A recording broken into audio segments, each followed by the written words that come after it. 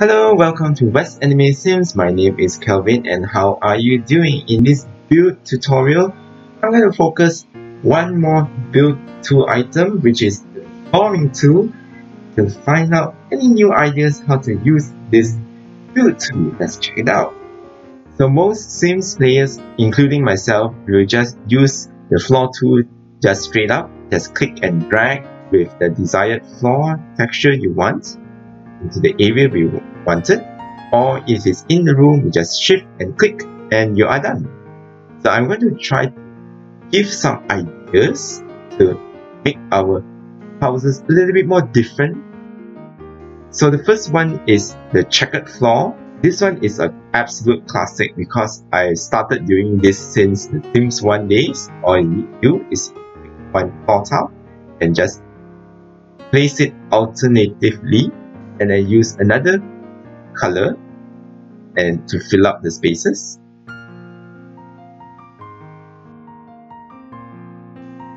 And there you go.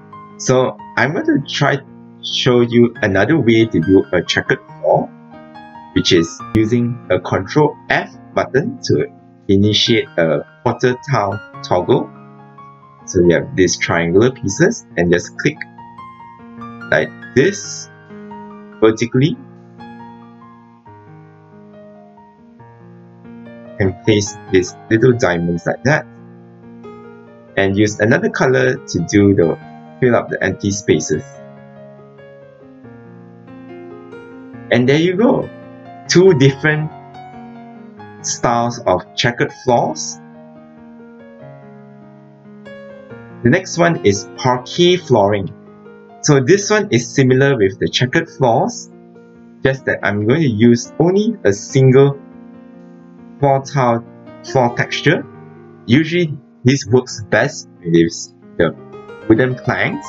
So all I need to do is do the same thing like I did with the checkered floor, place it alternately, and then I rotate with the greater than or less than keys, and then place the horizontal direction on the empty spaces. You can do a little bit of a basket weave pattern like this if you have floor textures with a stripe like this. Another way to use this parquet flooring is to use again the Ctrl F and then to place it alternately like this and rotate to fill up the squares, and there you go, you actually created a new floor pattern.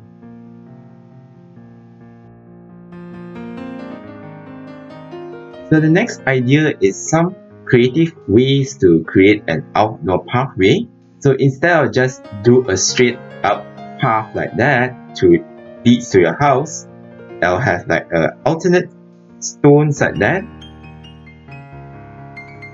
or you can do alternate stepping stones like that as I shown here.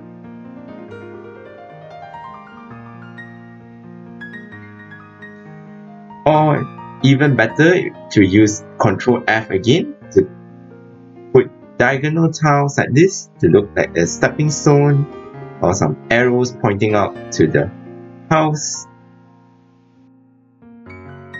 This next idea is customized carpet and rugs. So instead of buying rugs from the buy mode, so you can actually fake a carpet or rug by using this floor tool with the carpet texture subcategories. So you just drag a rectangle and there you go, we have a customized rug.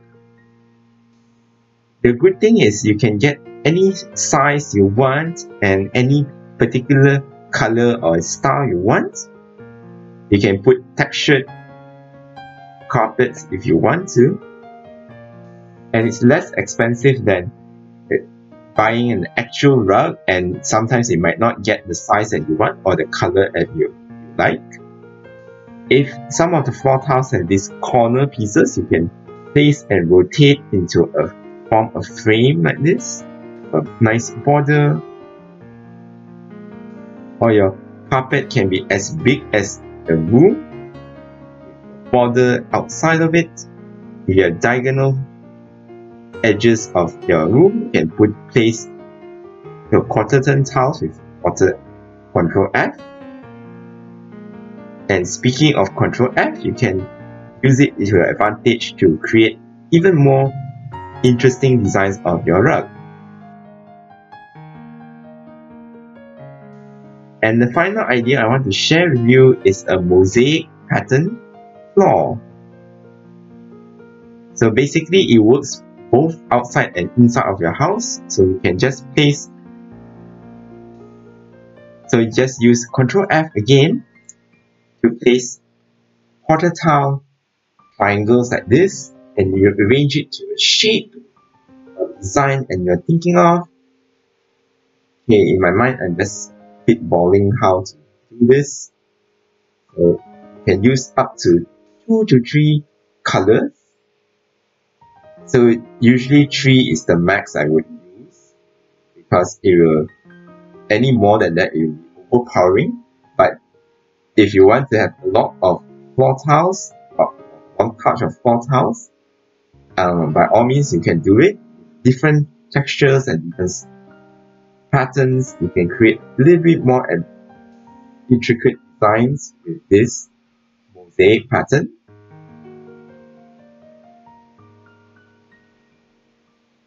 So I'm thinking I'm going to do a heart shape. And ta-da! This is the finished product. Okay, since you guys stayed watching this so far, thank you. And I will have a bonus idea for you guys. So let's check out what it is. So other than using floors, painting floors, you can actually paint the ceilings in The Sims 2 and 3.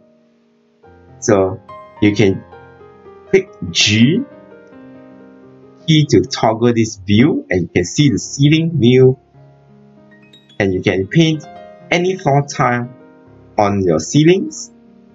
You can also apply what we have learned before to your ceilings to make a very interesting ceiling design.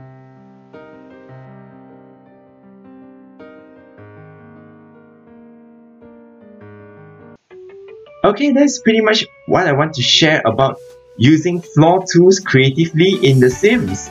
So what do you think? Please leave me a comment.